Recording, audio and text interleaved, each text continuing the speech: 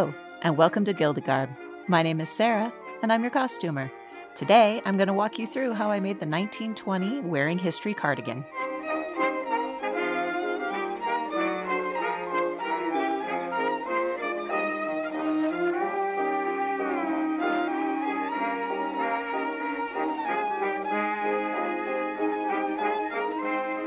For those of you not familiar, this is the pattern I'll be using. It's a 1920s cardigan made from knit fabric instead of being actually knitted.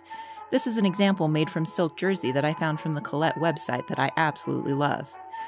I also have been looking for what the appropriate fabric would be. According to this, all wool jersey. Now I don't have all wool jersey. I in fact just have polyester jersey, but that's what I'm using. The red fabric is a rib knit, and then I also used a black rib knit that I bought from Walmart.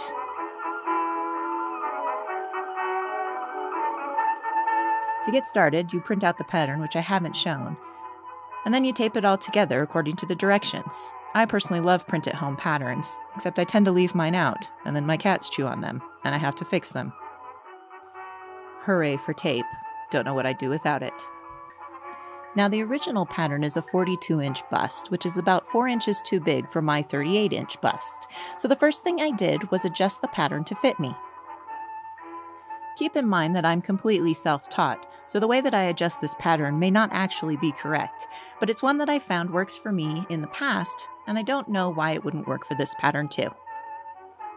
My number one concern was that it would fall off my shoulders, so instead of worrying too much about the bust, because this is a knit and it will be forgiving, I first measured the shoulder piece and fit it to what I needed. Then I found the midpoint of the shoulder and drew a straight line down the middle of the pattern.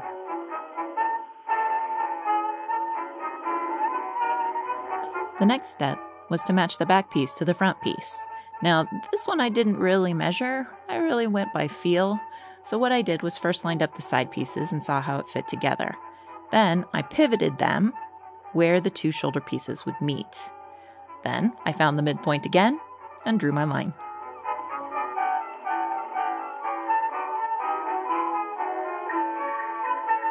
Now that I have my two lines, here's the hard part. I'm going to cut them down the middle, and then I'm going to adjust them so that the bust is approximately what it needs to be.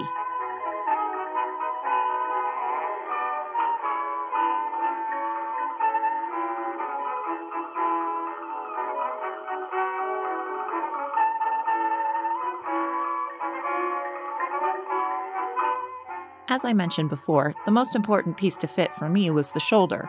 I hate the look of a drooping cardigan. I lined up the two shoulder pieces and took out the amount needed to make it fit my shoulder measurement. Tape it together, and now I have a pivot point.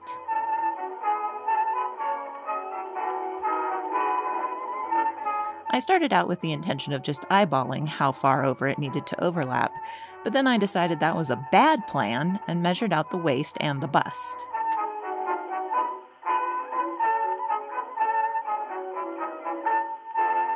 It's a good thing I did, because it ended up being a little bit bigger than I would have wanted.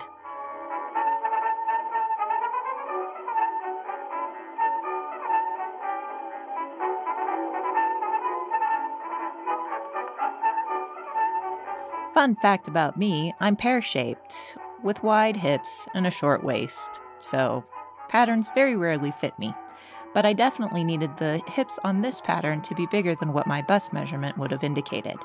That required getting a little bit creative about what this pattern piece would look like. So I basically folded a bust dart into the pattern itself, ending at about the waist point for me, so that I could have a little bit more of a fitted top and then a flare for my big hips. One more measurement check, and I was in business.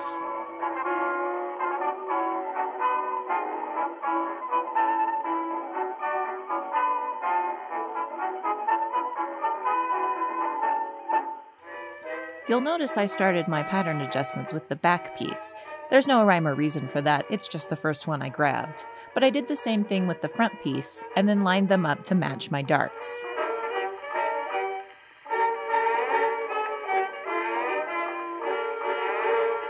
The final piece that needed adjustment was the sleeve.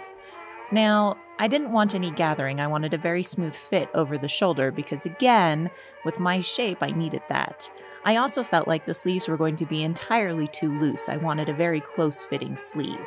So the first thing I did was measured out where the arm's eye was on the front and back pattern pieces. I'd already measured the top of the sleeve pattern, so I knew I had a little bit of extra that I could take out of the sleeve head. Knowing what I needed from the measurement of the body pieces, I could then adjust the sleeve independently.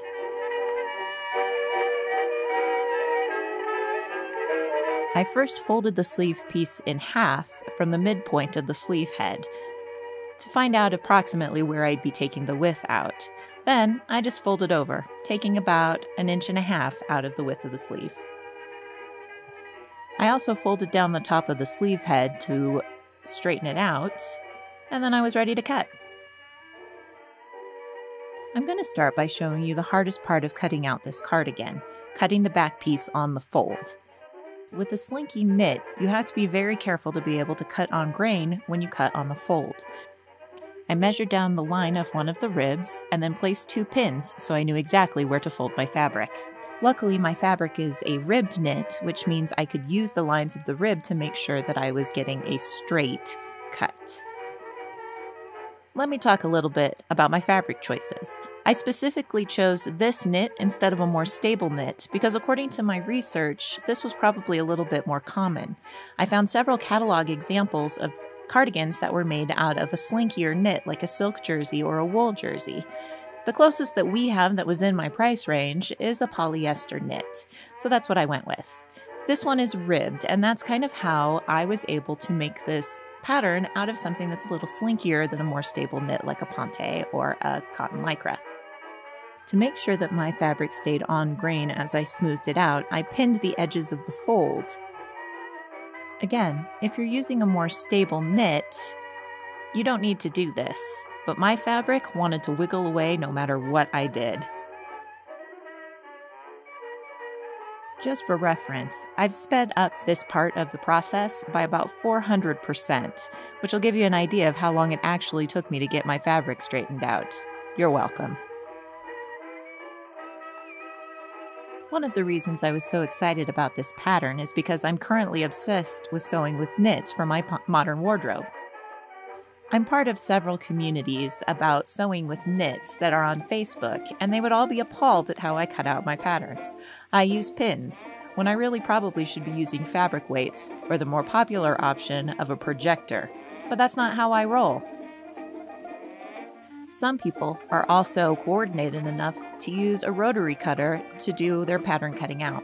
But I use scissors. And I think that's important to show you, because a lot of costumers seem to be afraid of sewing with knits. It's actually pretty easy, and you can use all the same tools that you already have. You just gotta face your fears and cut the fabric. The last important part to note is that I am not cutting a toile or doing a mock-up in any way. I'm just kind of adjusting my pattern as I sew.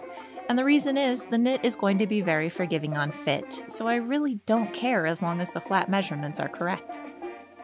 The rest of the pattern pieces were cut single layer, which is a lot easier. I know this isn't the most thrilling part of the video. Watching someone cut out fabric never is. But I did think it was important to show how I used both my rotary cutter and my scissors to get smooth edges on my cuts. You'll see me here on my neckline, smoothing it out with the rotary cutter. I'll also do a rotary cut with my ruler on the shoulder piece to get a straighter line, and so that my fabric doesn't wiggle around as I cut. One more pro tip. When you're cutting with scissors, it helps to put your hand on the part of the fabric that you're not cutting out. It helps keep it from wiggling around so much.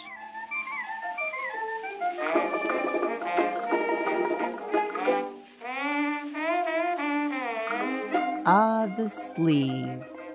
I left this part in not because it's interesting, but so that you could see me have an existential crisis about how I made my sleeve pattern.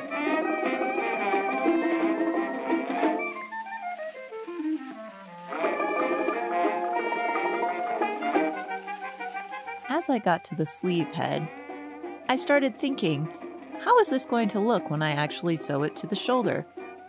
And I thought to myself, not great. So I tried fiddling around with it a little bit to see if I could figure out what I was doing wrong and if I had actually done it wrong. In the end, I decided no, I was on the right track, so I put the pattern piece down and cut my sleeve head.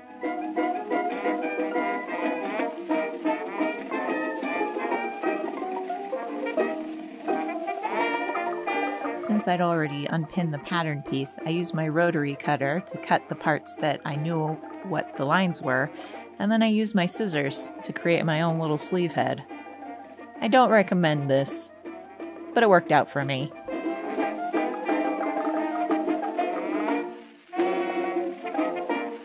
Historical accuracy is cool and all, but I prefer sewing knits on my serger. I have a Singer serger, and I like it very much, even though it was really cheap and it came from Amazon. I highly recommend it. Sewing a knit seam with a serger is just like sewing a regular woven seam on a sewing machine. You get a nice stable finish, and it's really easy. It stays in place, it doesn't move around, and it's a lot easier than trying to use a zigzag stitch. If you have to use a machine though, I wouldn't even use a zigzag stitch, as you'll see in just a minute. Even though I filmed sewing every seam, I'm not going to show it to you, just this part, so you can see how I constructed the sleeve and how easy and quick it was once I put it together. I am going to show you how I did the cuffs of the cardigan because I modified them from the pattern just a little bit. The first thing I did was sew the cuffs together and finish off the edges.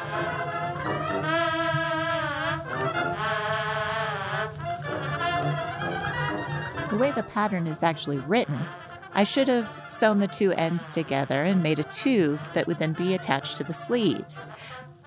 But I wanted open cuffs, so I didn't do that part. But once I'd sewn these together, I turned it inside out and made sure that I had nice pointy corners. This was probably the hardest part of making the cuffs. Because you can't take the side off of a serger, at least not mine, I have to sew the cuffs inside out. This is nerve-wracking just a little bit because of how many pins and how small of a space I'm trying to work with. I managed to do it, and so can you.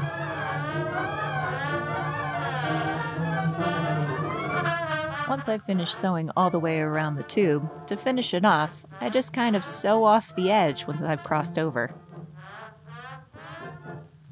I deliberately sewed this seam so that it would be on the right side of the garment because I was turning up the cuffs and setting them with the buttons. It makes for a nice finish, at least I think. Remember my existential crisis with my sleeve? I'm about to show you how it was useless because it fits in there perfectly.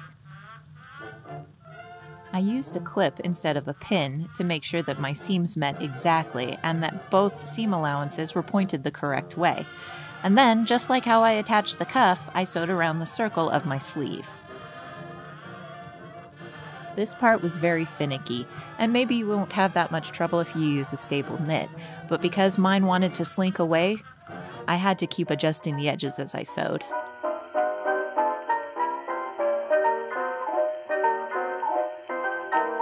The struggle is 100% real, as the kids say. It was 100% worth it though, because really, this seam looked beautiful.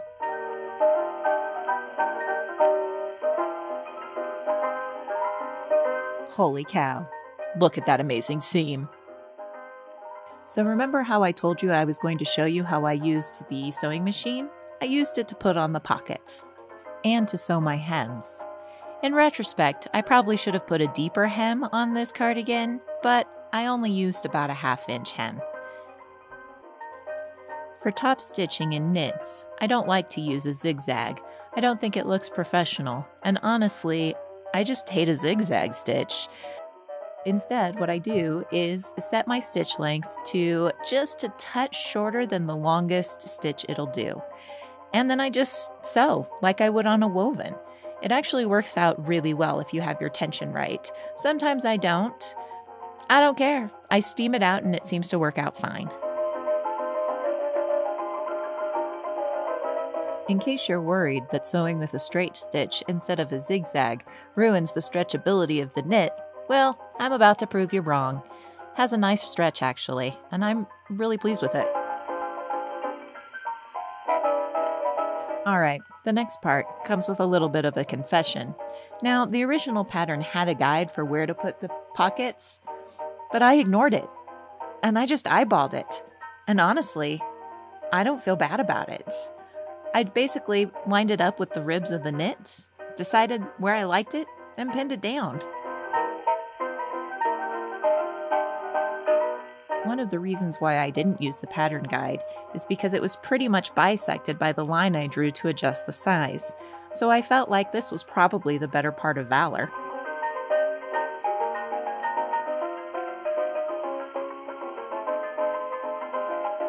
I repeated the process on the other side, eyeballing the placement.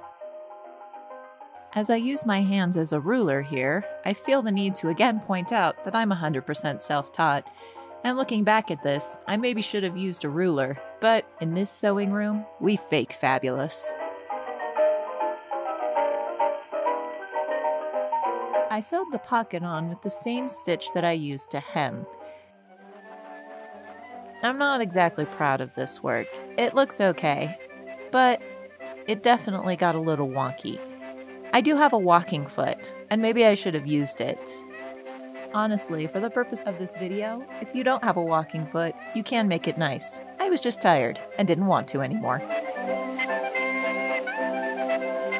One more note about the pockets. I did, again, modify them a little bit from the original pattern. I put the little black flaps on them as contrast. I liked it better than just a plain, solid pocket. It may have complicated things a little bit, but honestly, I like the look. The last and final step of making this cardigan was hand sewing. And if you've ever tried to hand sew knit, you know it's not very fun. I persevered. I sewed down the collar in the front so that it would keep its fold over. Again, because this knit is pretty squiggly, I needed to do this in order to have it look consistent every time I wore it. I also sewed down the corners of the pocket so that there wouldn't be any gapping because I made the little black triangles. In an amazing stroke of luck, I had these vintage buttons that matched my fabric almost perfectly. Unfortunately, I only had 5 of them, so I had to abandon my plan of using a button to embellish the pocket.